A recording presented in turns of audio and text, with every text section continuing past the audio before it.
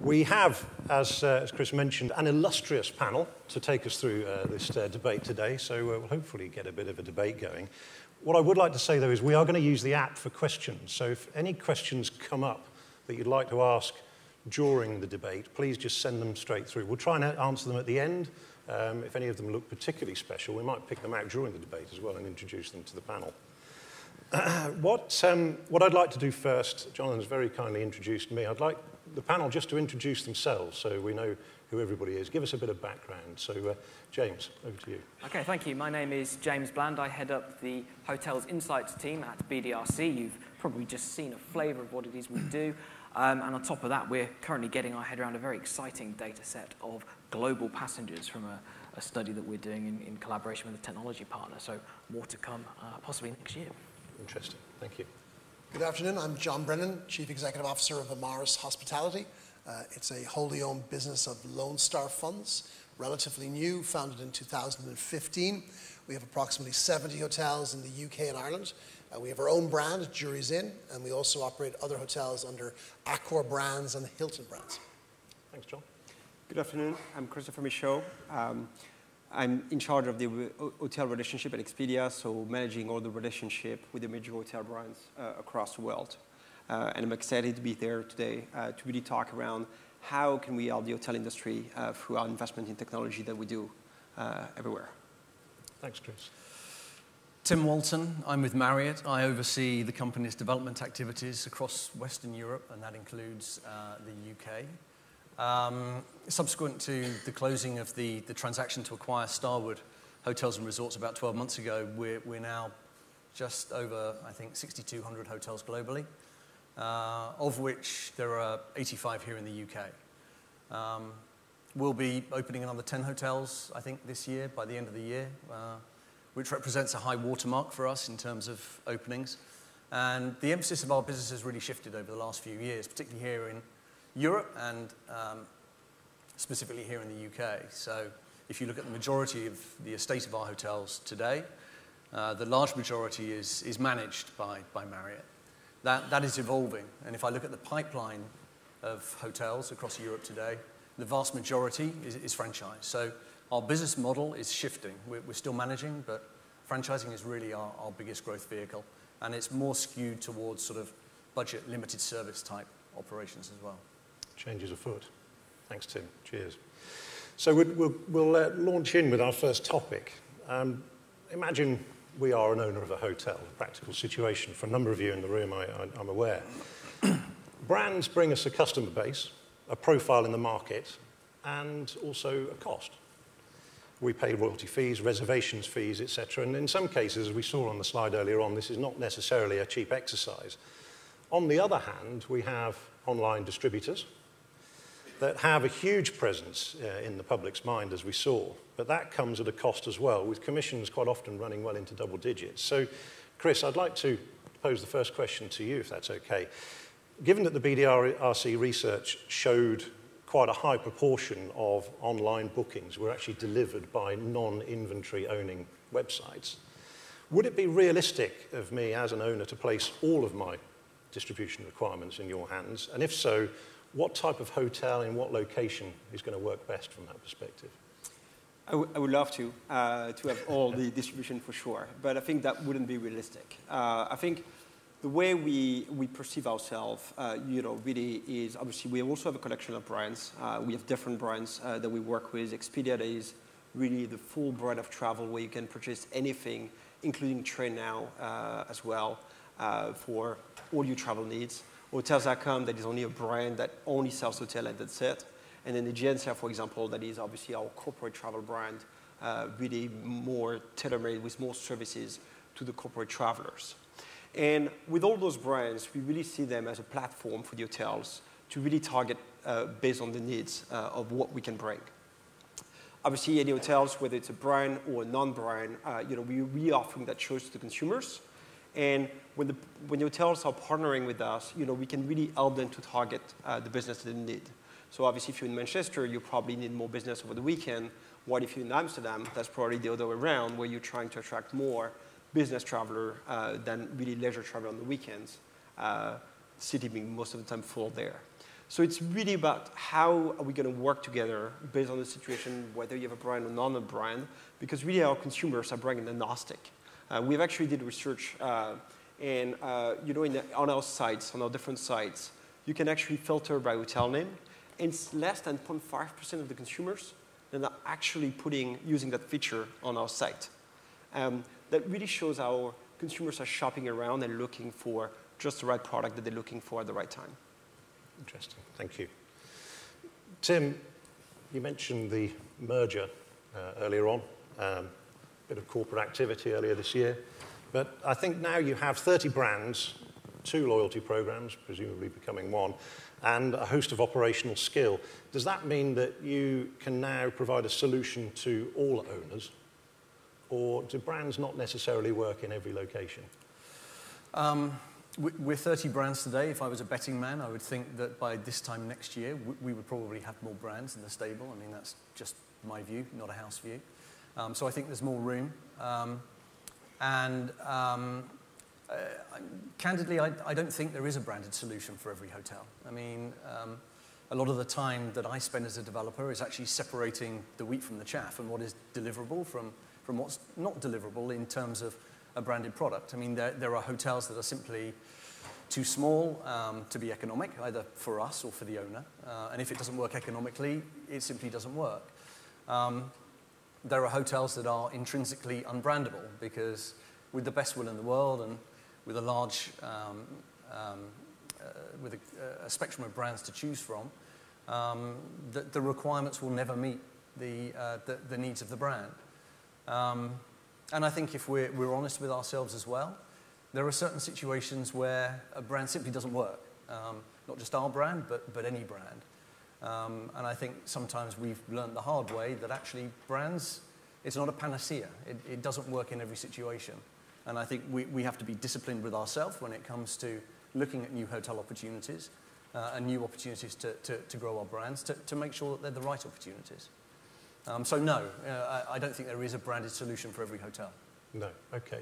I mean, it sounds as though potentially there's a position, therefore, for the likes of Expedia, Booking.com, to be providing or to filling in that gap, either whether it's a locational gap or whether it's a style of hotel, that actually means that an owner can benefit from a greater level of distribution by tying up with somebody like Expedia. Would you say that would be the case, Chris? Well, I think again, when you look at the consumers, what they're really looking for is choice. And, today one of the things we offer when you're coming to our sites is you can search across 450,000 hotels across the world. So it's really that choice that obviously even Marriott with 30 brands wouldn't be able to provide to the consumers. And again, our consumers are more led by, I have a problem to solve, as we were talking about before. And, I'm really looking for, whether it would be a big brand hotel in the city center for a business trip or, one of these cottage across the UK just to go on a weekend escape. So, the visibility we provide obviously will also be of value to the chains. One of the things that we today sell in 70 countries, and obviously within those 70 countries, we are able to operate in the local language, get the local payment solutions like in Brazil where they're paying with installments, and obviously service the customers in their own language as well. And so that's really, really important to offer that diversity to the consumers in order to help them to solve that problem that they have at that time. Interesting. Thank you very much. John, I'd like to bring you into the debate at this point. You obviously run an organization that has hotels of different brands. You also have responsibility for some hotels which are non-branded. And in the past year or so, you've been taking decisions about shifting brands from one to the other. From an owner's point of view, what are the key things that you're looking at and thinking about when you're making those brand or non-brand decisions? Yeah, I think, going back to 2015, we had nearly 100 hotels to assess. And, at the end of the day, it was all about return on investment, return on capital, right? Mm-hmm. So, revenue premium, I think a big brand will always deliver you a certain amount of revenue premium, I think, in most, urban locations at least. But revenue premium in and of itself is of no great value to an investor, right? Well, what you need is profit premium. Mm. And how do you get profit premium? So that includes an assessment of the capex involved, an assessment of the amount of premium you can get in rate, an assessment of the costs of operation, cost of distribution, and ultimately then a decision around what works best. And I think one of the things that certainly I've learned over the last number of years, it's very location specific. And if I take 3 hotels that we looked at out of this 100 and give you an example, Lincoln Arms in the Cotswolds, the Thistle Brighton Waterfront, and the Hotel Collection Carlton Hotel in Edinburgh. So all 3 of them very different, but all in good locations. The Lincoln Arms, we said to ourselves, that can't be a brand in our opinion, and actually should really be an independent hotel.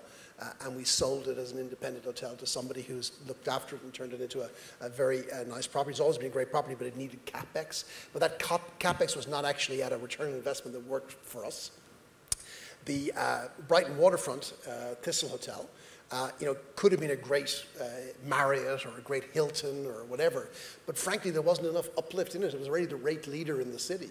So we turned it into a jury's inn. You would think that should have a diminution of rate. It didn't. The hotel's actually, post-renovation continues to be the rate leader in Brighton. And then thirdly, the Hilton Carlton in Edinburgh, which we turned into a core brand, Hilton, spent a very large amount of money on it. And it's done phenomenally well in terms of rate premium and occupancy premium. Based on, we could have made it a Jury's, but then Jury's for us has to have a certain DNA in its brand. But equally, it was able to do that much better by the extra investment and the extra brand. And as I say, it's very location specific and it's very return specific. And in the location, what we really look for is bandwidth and rate.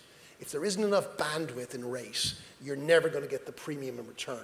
I.e., if the rates at the 5-star level are already low, and there's a relatively small gap between, let's say, full service 4-star and premium 5-star, then it doesn't, generally speaking, make a lot of sense to rebrand to an international brand, because the cost of running our own brand, Jury's, is significantly lower than running an international brand. Yeah.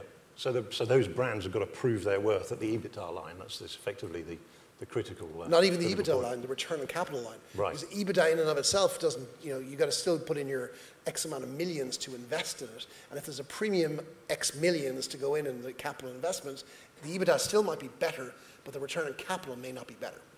Sure. James, would you say that with technology companies evolving their products and their capabilities, do you foresee a point where the brands may die? No. Short answer. Short answer. Simply, brands continue to drive choice and influence consumer decisions. So Chris used the line of cognitive misers, and it's absolutely true. You can go onto Expedia and you can search and you can produce a list of hotels. You might not be looking for a specific name, but straight away those brands will tell you something about what you can expect from those properties, and it's a shortcut. Now, whether you select them, whether the brand image is good or bad is dependent on how well the brand is managed, but there is still that advantage when it comes to selection. There is still a rate uplift. Whether that falls through to the bottom line is down to a number of other factors, but no, the brands won't die, and we will see more brands, not fewer. So I think we're certainly getting the view, really, that the debate has moved well beyond the sort of brand versus brand or brand versus not brand, and it's now moving into the territory of a sort of tie-up between brands and technology partners and distribution channels like Expedia.com. This is the landscape that's here to stay, really. It is, and the brand promise has got to evolve. One of the original drivers for brands, I suppose, is wherever you go, it's something you know, it's familiar, it's a taste of home. That construct of itself has become toxic to many travellers. They like going into the unknown. So the brand promise has to evolve into a minimum standard below which you know that the service isn't going to fall. So the brands have to demonstrate that while still being locally connected, still offering something that's authentic, allowing you to see the real Manchester, whatever that might be, whether it's City or United. And as a result, we are seeing travel brands and intermediaries being seen by the consumer as brands in their own right. There's the reviews, the ratings, and they get mentions comparable to many of the domestic brands when asked to name hotel brands. Consumers are putting them up there. So it does seem as though the challenge remains one of balancing the opportunities of each branding or distribution opportunity, as John alluded to, with the specific circumstances of the asset management team, I guess, as well, and also the market that it's in. And I guess that part of this, in terms of the technology, will have been at the forefront of Accor's thinking with its recent technology acquisitions. We saw the Gecko acquisition last week, which was announced, but there have been others. And Accor aren't the only company that's investing in technology. We're also aware, though, and it's fantastic that we've got the two companies represented on the stage of a tie-up between Marriott and Expedia on this front. And Tim, I just wondered if you could share with us how Marriott is collaborating on the technology front with an organisation that would probably have been on the other side of the debate only a few years ago. Sure. So, I mean, in some ways, clearly, we still compete with Expedia and their brethren for the customer and for the channel. And we continue to invest heavily in Marriott.com to incentivize our members that Chris was talking about, and to incentivize others through kind of depth of material available on our proprietary site to use our site. So in some ways, clearly, we're still in competition. But in other ways, it's quite collaborative, the relationship. So not just with Expedia. So bookings.com actually power our Italian and Turkish language websites, which has been a great tool for us. They did the same in Russia until a couple of years ago when we launched our own proprietary Russian language site. We entered into a JV, as you know, with Alibaba, which again, I think underpins that sort of collaboration. Specifically in terms of Expedia, we launched, I guess about 12 months ago now, Vacations by Marriott, whereby you can go onto the Marriott website and using Expedia technology, you can book a full package for your holiday. So you can book the accommodation, you can book the flights, you can book the ground transportation, you can book a theatre ticket and experience.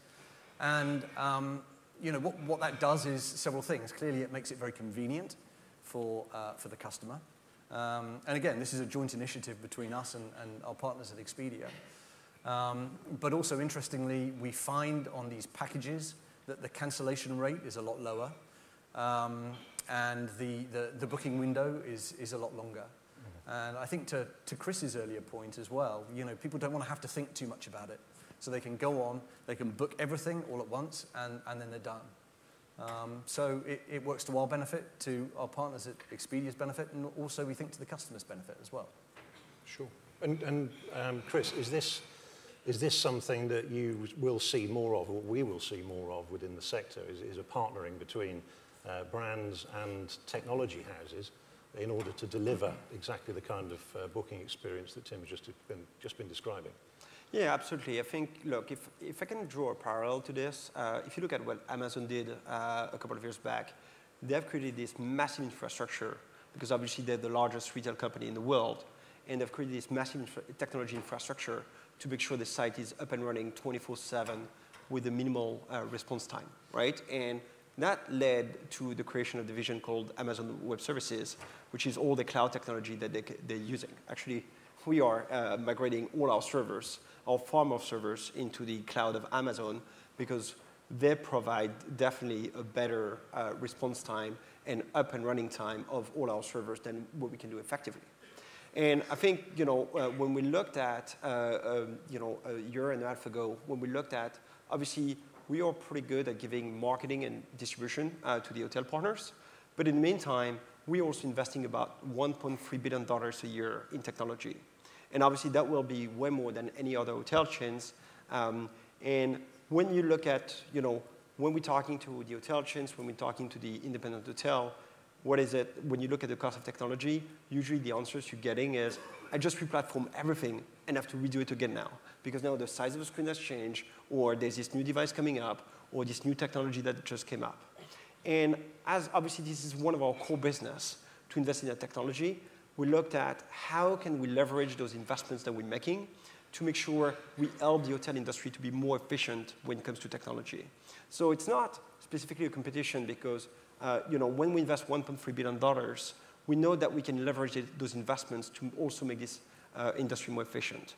So the example of Marriott is one of those examples where, you know, you have consumers coming to the site, they might be looking for a hotel, but if suddenly they realize, oh, I can actually book a package with everything in there, good flight, obviously good technology that will allow me to have a transaction that is pretty fluid, then that's where we can leverage that technology.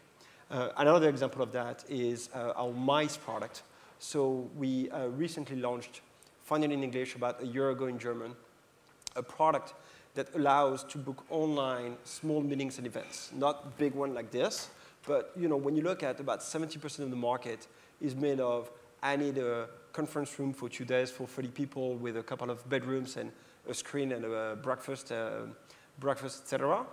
All those items, then we can now, provide the technology for the hotel chains to put that live on the site. And again, this is how we are leveraging our investment in order to help the hotel industry. I mean, that's key. Last year at this conference, Trevor Williams said that international trade benefits. Everybody sort of repeated it again. Just because two countries can produce the same goods, they actually are generally better if they focus on one and focus on what they're best on. And I think to a certain extent the same could be true with the investments in technology that Expedia have made.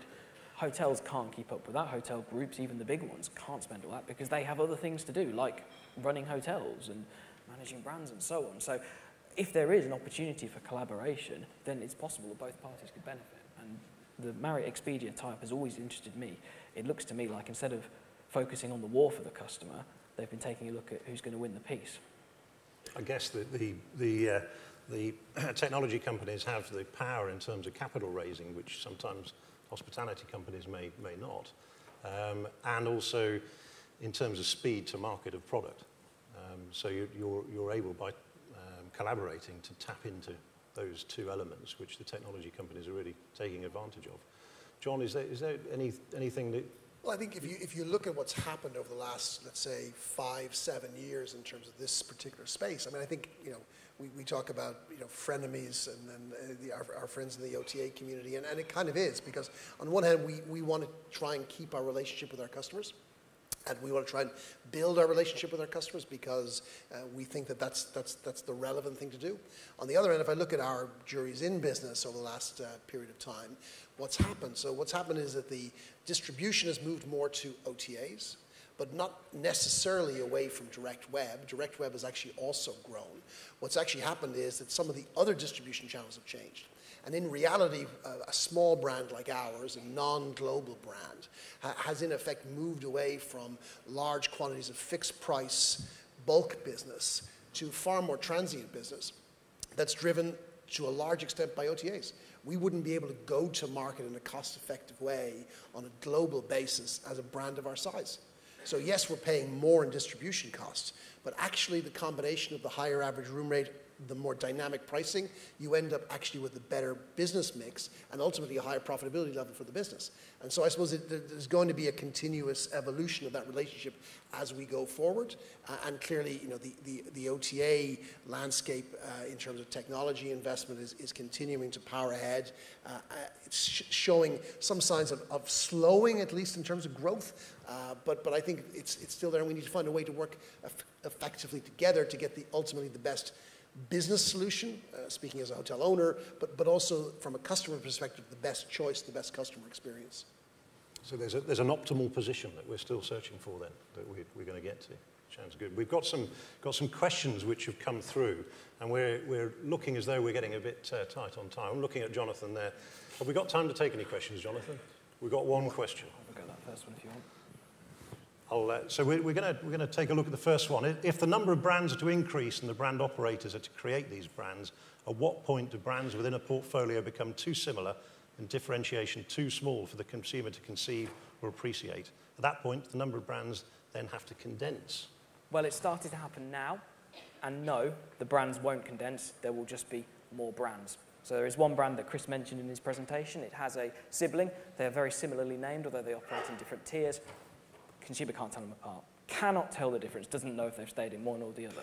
So the response from that group hasn't been to remove one of them because they'd never get their owners to agree to that. The response has been to launch something else in that space to make a differentiation, a point of difference. So that point is now. There are many brands that are quite similar and indistinguishable, and it is just fueling further additional new brands. It's not going to result in condensing of the overall total. Interesting. So we're going to see more brands. They're going to continue to come through.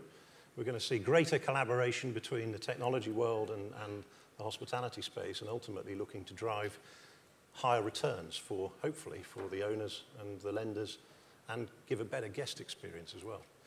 Thank you very much to the panel. It's been a pleasure coming here this afternoon, and wish you the best for the rest of the conference. Thank you. Thank you.